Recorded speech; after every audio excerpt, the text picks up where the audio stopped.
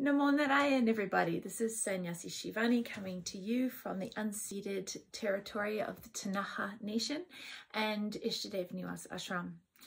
Today I am going to chat with you for yoga views about the new moon in December. It's December 4th. It is a complete solar eclipse, although the actual eclipse is quite short. It's only about 2 minutes. But the new moon solar eclipse, December 4th, it's going to be at 12:44 a.m. Mountain Standard Time. And to me, I'm getting the vibes that this is probably going to be one of the most profound new moons of the year. I've noticed in our videos that our full moon videos get a lot more views than our new moon videos, which I think is quite interesting. But I really hope that you are watching this and that you can share it, because this new moon I feel is quite profound. Now, when we're in eclipse season, we had an eclipse on December 19th for the full moon lunar eclipse, which was a very long eclipse. It was hours. And eclipses are like, think of them like tuning forks, okay?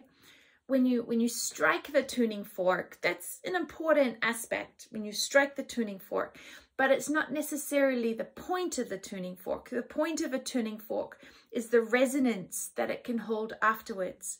So eclipses are a little bit like tuning forks. So on the 4th of December, we're going to have a solar eclipse, and that is going to be the striking of this tuning fork.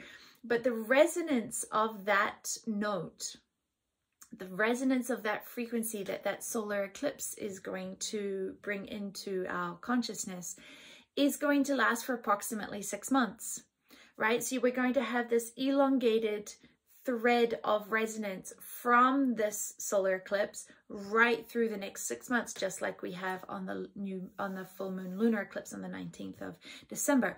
So there's a lot of resonance happening in the atmosphere, but that's a lot of light, because tuning forks are very, very pure in their resonance.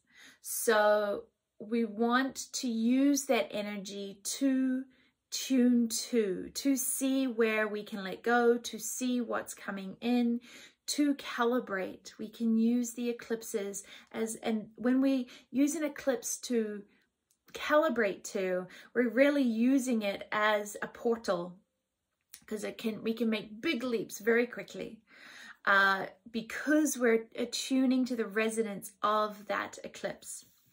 So at the time of the new moon, I'm going to go through some details, and of course, as not always, I don't always say it, but I do want to make myself very clear. I am a medium, a yoga teacher, a spiritual guide. I am not an astrologer, but I do have an absolute passion and love for math and probability and the koshas, and to me, the planets, the frequencies of the planets are the archetypes of Vijnanamaya kosha. Okay, and Vijnanamaya kosha is the collective consciousness and the collective karmas are held. So as these planets come in and out of resonance, I've said that word a lot this time, sorry about that. As the planets come in and out of their aspects of whether they are discordant as squares or harmonious with trines, or, conduits so amplified, as these planets come into the symphony in the sky, what they're doing is they're highlighting a frequency that is a karma, that if that resonates with your natal chart, that karma is going to be activated in your reality. And then you have an opportunity to learn, to grow, to heal, to transcend the pull of that resonance, because that resonance is a samskara. It's an impression of karma. But when we can transcend that, then we are able to come into a different dimension. And a lot of people, like the beautiful Pam Gregory, the beautiful Bracha Goldsmith. They talk a lot about this new earth. And so from a yogic perspective, from the languaging that I teach and have been taught, this new earth that they're talking about is actually the 5th dimension. And so in our spine, the first 3 chakras are the 3rd dimension. So we have Muladhara chakra is fear. The portal to the 3rd dimension, of course, is through the womb, which is Swadhisthana chakra, which is where the samskaras come through in this 3rd dimension. And then we have Manipura chakra, which is where the 3rd dimension tops out at as empowered or power over. And of course, empowered allows us to come into surrender. That allows us to move dimensional perspectives and come up into the next 3 chakras, which is Anahat, which is the foundation of love. So if you think of it like water and ice, they're still H2O. They're still actually fundamentally the same thing. But love is a fluid representation of it, and trust is an ice or a solid foundation of it. So in the 3rd dimension, we experience H2O as ice, something solid, cold, very hard to move, very hard to, change the manifestation. Whereas when we have the foundation of love, it is a much more fluid expression of light, but the essence of it is the same. So faith in the foundation of the 3rd dimension is the same thing as love as the foundation of the 5th dimension. They're not different things, but we relate to them differently, as like the same way we would relate to a block of ice differently to a warm shower. Okay, we're going to have 2 different expressions of it. So then what is fear? Fear is the absence of faith and trust. And then what is the opposite of love? That is attachment. And attachment is birthed out of control, which is power over, which is drops it down into the 3rd dimension. It's an entire big topic. I'm not going to go into it too much more, but I just wanted to give you a context of my exploration of astrology from a yogic perspective is the way that these planets are highlighting the karmas and the samskars, the archetypes that are activated, right? And so the planets that we deal with, right? The planets that we deal with usually within our natal charts are really, I think a lot of them are very anchored within the 3rd dimensional perspective. And a few of them transcend the 3rd dimension. But then there are other planets that are just starting to come into our awareness, just starting to come into our day-to-day reality and consideration that are actually 5th dimensional perspectives. It's a huge topic. It's a topic I live for. It's a topic I love. It's not a topic I can cover all in one Yoga Views. So we shall carry on. So at the time of this new moon, okay, of course, with a new moon, the moon and the sun are equal. That's what makes it a new moon. And this is at 12 degrees and 22 minutes of Sagittarius. Now, fun fact, 12 degrees and 22 minutes of Sagittarius is actually the exact ascendant of America. Okay, so it's going to be a real instant snapshot of who are you? Okay, and this is what we are going to see strike on the 4th of December and resonate out for this next 6 months. Okay, then we have Mercury, the moon, sun, South lunar node, and Vesta all conjunct in Sagittarius. And what does Sagittarius mean? Sagittarius is looking for truth, is looking for freedom, is looking for justice. Not justice is in the law like Libra, but justice as in right relationship, right? Things to come into right relationship. Belief system, idealism. So Sagittarius is very idealized. And of course, this is going to have a huge connection to Neptune at this new moon, because Neptune is all about belief, and Neptune is in Pisces, and it's home in Pisces right now, which is the dream. So Neptune and Pisces, with all of this conjunct in Sagittarius, and of course this conjunct is making a square with Neptune and Pisces, we're going to look, I think, at a heightened experience of illusion and delusion versus true connection to the divine versus you know, distortion and mental health, the mind, of what is reality and what is fake. And so these are going to be very, very important things to ask yourself. And I'm not saying this is, you know, to broadcast all over Facebook and, you know, be a troll. I'm not saying that, never be a troll. But what I'm saying in the pursuance of truth is always to self. Our reality is the relation of this moment to self. This is what creates our reality. And my reality, in truth of my reality, can be very different to the truth of your reality. But truth is the little t truth, not the truth. And the ego likes to confuse these two. We like to think of my truth as the truth. And as soon as you're saying my, you do have an aspect of ego in there. And that means that you're working with a little t truth, which has validity. It is your reality, right? And the reality is we need shelter, we need food, we need blessings, we need compassion, we need understanding, we need hope. This is the reality. But I'm not talking about universal truth, because within the universal truth, there is no me. There is no my. There is no mine. And so I think if we can get a little clearer on our languaging into my truth, especially when we're dealing with Neptune and belief and Sagittarius, connect to your reality, what resonates with you, what is your little t truth, and honor that as a sovereign being of light that can connect into the matrix of a whole, that is connected into the matrix of a whole, and has a role to play, and has a duty, and has a part, and that part is important, and that part is valid, but it is not more important or more valid than any other thing alive. Not ant, not tree, not president, not anything, right?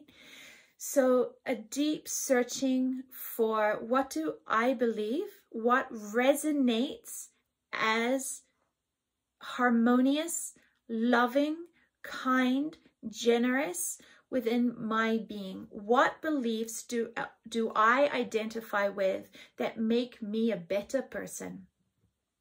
What beliefs that I hold on to that brings up anger, brings up wounding, brings up abandonment, brings up ill feelings, brings up gossip, brings up drama. Those are the beliefs you want to weed out. And this is the time to do it. We're here. It's beautiful. Okay. So, there's a couple of times, there's like 3 times in this 2-week period between the new moon and the full moon, that are going to have like real echoes of, are we learning? Are we on the right path? Are we doing our work? And I'm very excited about this, that there is 2 days, you know, 2 really important times in the next couple of weeks when the frequencies are a deep breath reprieve.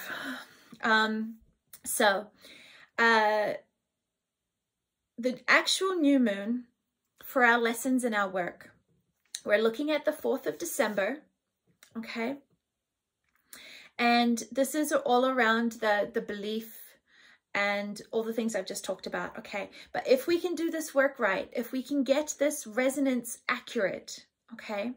Then on the 8th of December, when the moon reaches Saturn in Aquarius, we're going to see, is the collective learning its lesson? Okay, is the collective learning its lessons? As we are part of this collective. So if we all learn our lessons, then the resonance will be one of grace and of ease and of support and of connection and of Sangha community, yeah?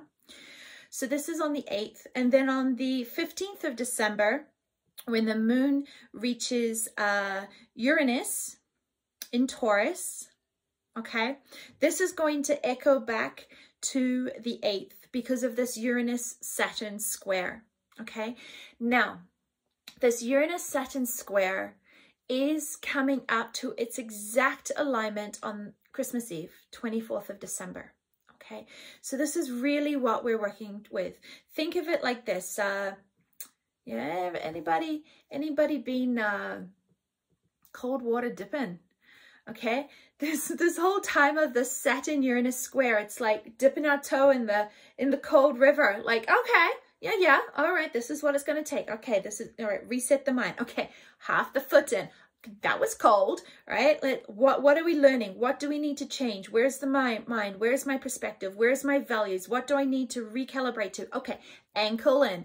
All right, here we go. We're still working with this energy. Blah, blah, blah, blah, blah. Christmas Eve, dive.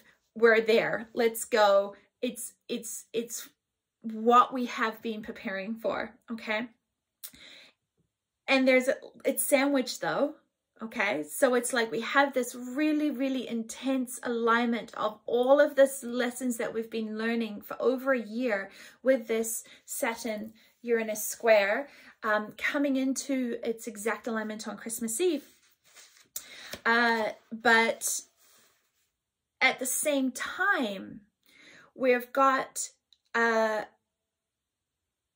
Venus, thank you, Venus in Capricorn. Okay, now Capricorn is top down, power over, governments, bureaucracy, right? And we're shaking it up with love, all right? We're shaking up this third dimensional paradigm that we're in, which is very Capricorn, okay? And we're shaking it up so that we can come into the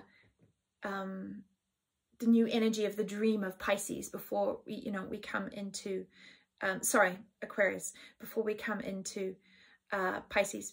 Anyway, Capricorn, the love is shaking up Capricorn, and it's going to be conjunct with Pluto 3 times, right? So Pluto is like death and rebirth, new start, reboot. Here we are, break it down, build it up. Now, this is not a 1 day, 2 minute solar eclipse type thing. This is like a years long thing, which is why we're all adults now, because we agreed to be here. We signed up for this, so we're going to rock it out, okay? This is what we're here to be, the vehicles of allowing our worlds to break down so that a new foundation can be brought in by the next generations. Okay, but it's our courageousness of how much can we be non-attached, vairagya, how much non-attachment can we have while being discerning, loving, generous, kind, capable, courageous. This is why we're adults right now, because we have the ability to have everything break down around us without creating more trauma that is going to be passed on to our generations. Okay, we as mamas and papas of the next generations, we have this ability to not make these transits traumatic. They may be very dramatic. They may be very dramatic, but they don't need to be traumatic. And the difference is going to be our level of maturity and understanding of what is happening our own minds is going to create the narrative around how we deal with this. And how we deal with this is going to be what our next generation has to work with for the new foundation. But this is why they have come, is to bring in that. So let their imaginations go wild. Let them be free. Let them dream. Let them be weird and kooky and theys and we's, and like, let them be. And we can do the work that needs to be done to prepare for them. This is to me our ultimate act of love. As adults right now, this is our act of love. Okay? So this conjunct, oh Ram, I digressed. Okay, so this conjunct of Venus, this love shaking up the top downs, okay, is going to be conjunct with Jupiter on the 11th of December. Okay, it's going to be conjunct with Jupiter on the 11th of December. And then again on the 25th of December. So one day after that exact alignment between Uranus and Saturn on Christmas Eve, the next day, boom, Jupiter conjunct with Venus in Capricorn again. And then it's going to come back into conjunction again on the 3rd of March. So December 11th, Christmas Day, 25th of December, and the 3rd of March, Venus is going to be conjunct with Pluto in Capricorn. Okay, this is big. This is huge. But love is the only force that can break up the energies that have power over. Okay? And understand, you may not be able to fully dream co-creation yet. You may not be able to fully dream what it is to live in a world without power over, without a hierarchy. And my direct experience is there are some realities that look like hierarchies that are actually not. So it's really about your perspective and the resonance that is running through the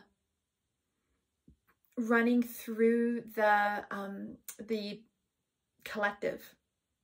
Okay? And this is a discussion for another day. Maybe you'll join us on LYFE because we're having lots of beautiful discussions there. I'll put the link in our comments for you to join. If you're watching this after the 4th of December, you get 1 week free. If you're watching it before the 1st of December, you can get a month free. So I hope you join us soon. It's really, really magical what's happening on there. So this new moon, okay, I'll go back to the new moon. Okay, the 4th of December is echoing through the 8th of December with Saturn, and then again on the 15th of December with Uranus. And this is all about the Saturn-Uranus square, which comes exact on the 24th of December. Okay, and then again, there's aspects of this new moon on the 4th of December, namely the trine, right? The trine 3, frequency of spirituality, between Chiron, which is health, and it's very much in harmony with Saturn, this trine. So, and Chiron is health. So think, it's not just physical health, although that's very important, as we have all learned in the last couple of years. But it's also relationship wealth. It's also financial wealth. It's also health, sorry. So it depends on your natal chart, where your Chiron is, that you will know where your health is going to be able to come into balance here, using the wisdom and the karmic lessons of Saturn to bring this in. And if we have learned that, if we can bring this resonance of this eclipse into using it to learn our lessons and come into health, then on the 12th of December, when the moon reaches Chiron in Aries, we'll be able to feel that echo of like, yeah, I got that one right.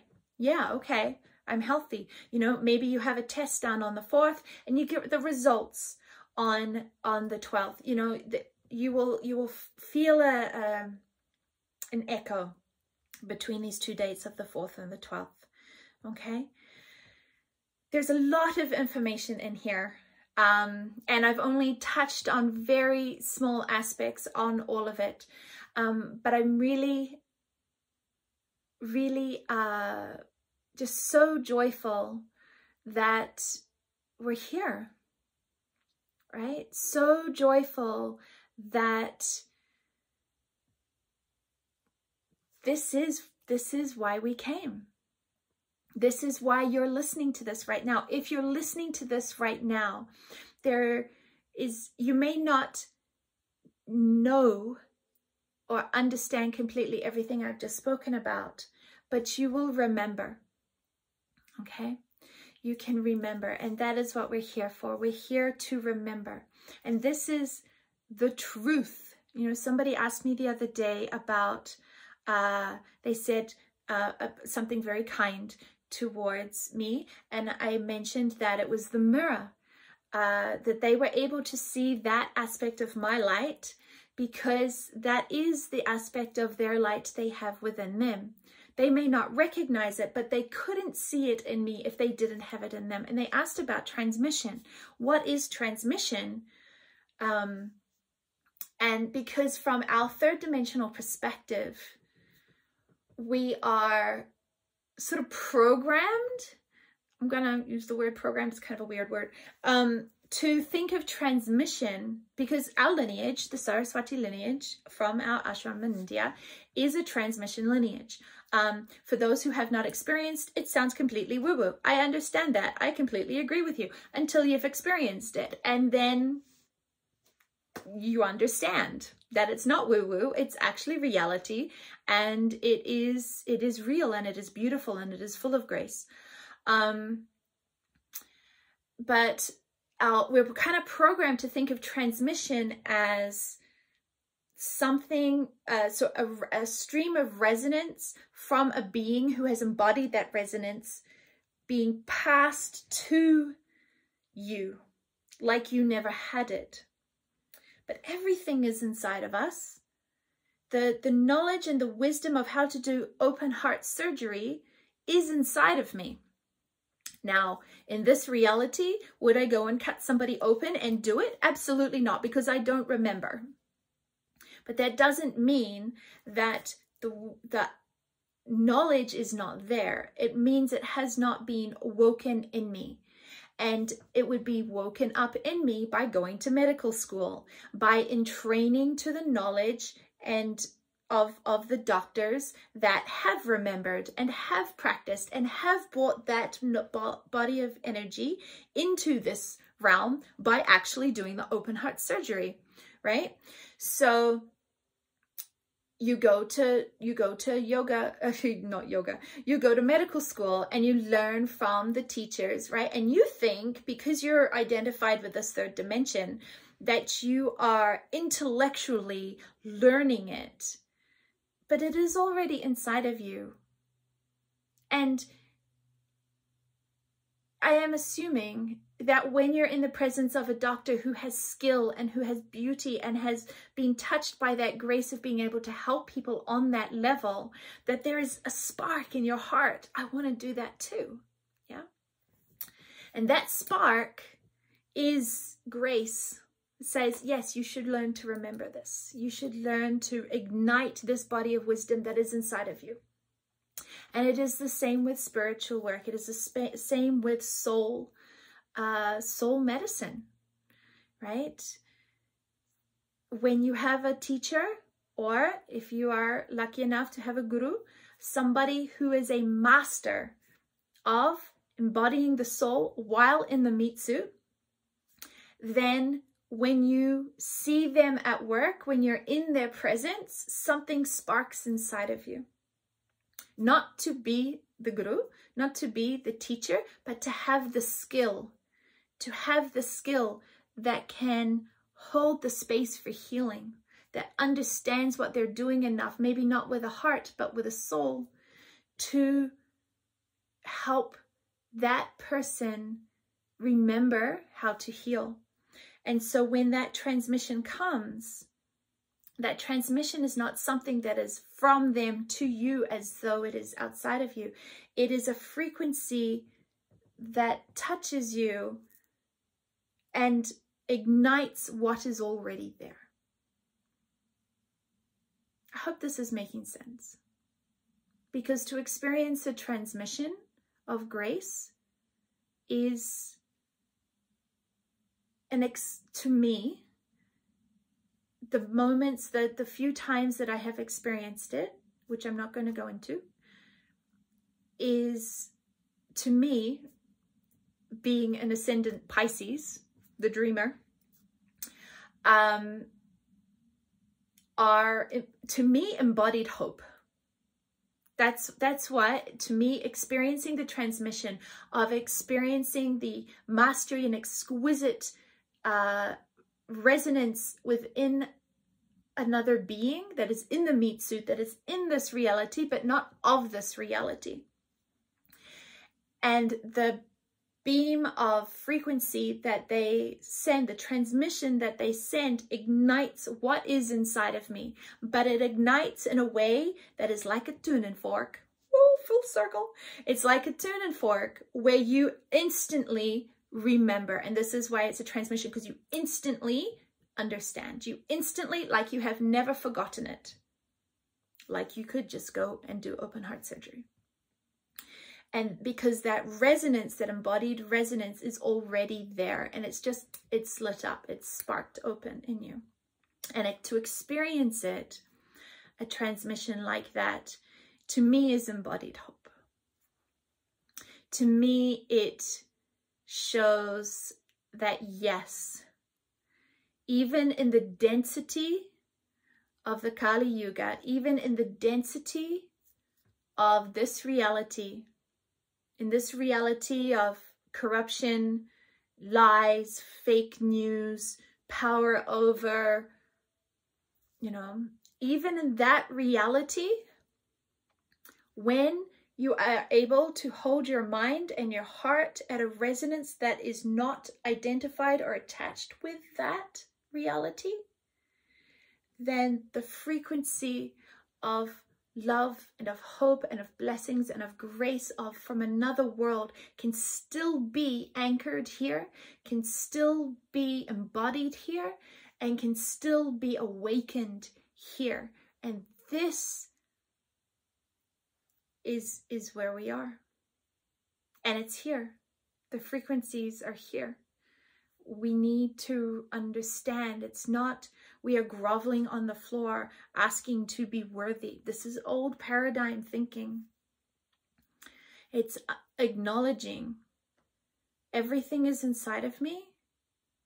I just need to remember. And I need to remember how to tune to that resonance. And the fastest way of tuning to that resonance is to be in the presence. To be in the presence of a teacher, to be in the presence of a master, to be in the presence of the music, to be in the presence of the light, with a humble heart that says, I am recognizing the opportunity that is here. I want to remember. Please help me remember. I offer my heart to the truth, the big T, truth, so that I can remember. So this is the new moon. To me, I think it's going to be the new moon of remembrance. The eclipse is directly over New Zealand and Australia. This is where they may feel a lot of sudden shift, the strike of that eclipse. The whole world will balm and bask in its resonance, but that thread will feel the strike. The shadow of the eclipse is said to come from California up the West Coast. Now, being somebody that's lived in Vancouver, somebody that lives in Western Canada, if anybody mentions anything to me about something threading from California up Western Canada, there's only one thing that I think of, Namo Narayan. And so to all my brothers and sisters that live on the coast, please take care. And make sure you listen to the resonance of your heart. And yeah, me is no longer an option. It is only we. We are. Namo Narayan.